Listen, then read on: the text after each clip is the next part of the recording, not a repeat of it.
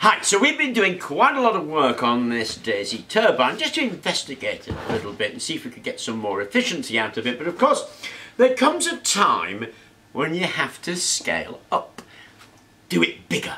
Now there's two ways to scale up actually. One obviously is to literally do it bigger. Go out there and find ourselves some massive spoons and make one couple of meters across. So anybody got a 1 meter tablespoon, we're away. The other way is to do it smaller, and that might actually seem counterintuitive. But if you remember the wind wall, then we have that option of doing it smaller, because the wind wall is reported as being super efficient. Lots and lots of little ones all in a row capture more of the energy in the air. They're cheaper to build, even aggregated. Per unit they're cheaper, and putting all those units together is cheaper than just building one big massive one. Then of course you've got the benefits of redundancy. If one breaks, the whole thing doesn't go down. You can get time to repair that one unit and still get the bulk of generation. So there's a lot to recommend a wind wall and to go bigger by going smaller. Now of course I have this thing. It's a Mars Pro 2P resin based 3D printer, and I'm printing stuff here in the ABS-like resin.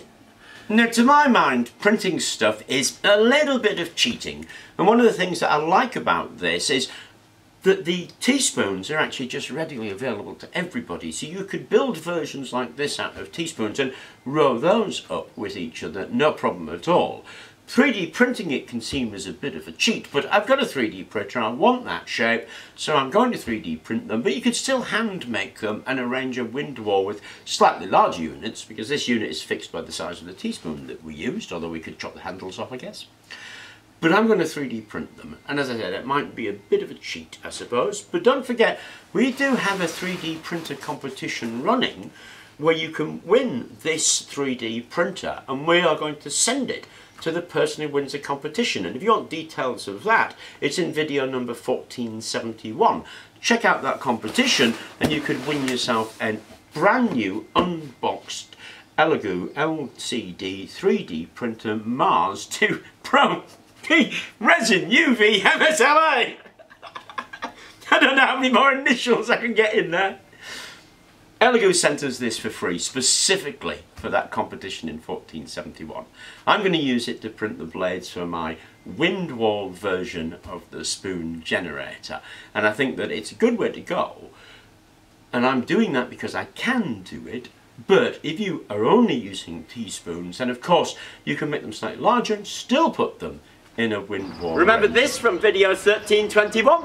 It's a wind wall made out of these things, PC fans. There's about 100 of them. The problem with these, obviously, is that PC fans are meant to drive air. They're not really designed to have air flowing over them. But it would be brilliant if we could have air flowing over them. So what we have to do is snap off those blades. We snap off those blades, we get that. Now that bit is a generator. It's a motor actually, and it operates as a generator, and I've done quite a few videos on how to do that conversion. It's a piece of cake. What we've got to do now is glue a smaller version of that onto that, and we've both gone smaller and larger at the same time, which I love because it's a contradiction. You can bet your bottom dollar that this was an iterative process that took a fair bit of time. I started off with a cone actually, just to see how that would do by itself. Then I did a scale replica of this, and unfortunately that was poop. So I did this version where we have larger blades.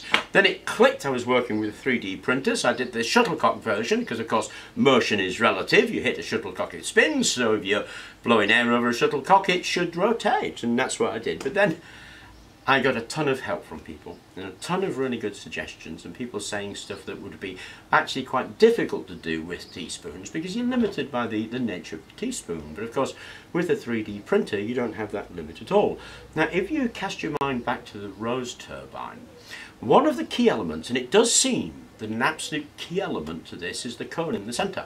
It's basic really, but the cone is directing the wind, and this area that would otherwise be unused is now getting used. And so of course we're getting an efficiency increase because we don't have a centre.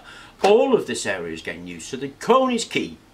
Once you've got that in your head, then you can develop around the cone, and lots of people send really great ideas, including spiralling down the cone, indentations in the cone, changing the direction of the veins at the bottom of the cone, and so on and so on. And having a think about all of those, what we've come up with is this final version. So now I've got to stick that on there, like that, and give it a test.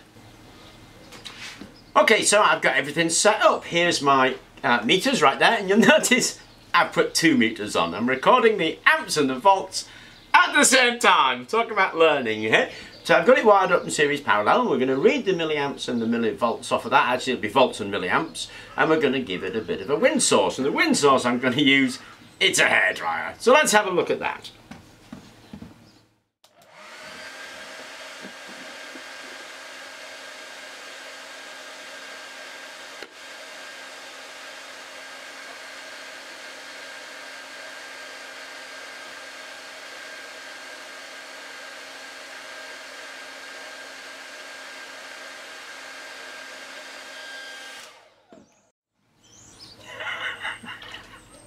So roundabout, I have to check the video, roundabout 6 volts and 33 milliamps, something like that. So there you go, we got 210 milliwatts out of that, of a single unit. That was better than a poke up the bum with a sharp daffodil, wasn't it? So all I've got to do now is 100 more of these. So it'll be a little while. But basically, that's how I'm going to scale up this wind turbine into a wind wall, by making those tiny ones and attaching them to there. Because in here, remember, that motor, it's a brushless DC motor. The conversion efficiency of brushless DC is around about 80% or so. So it's a pretty efficient conversion system put on a pretty efficient turbine blade.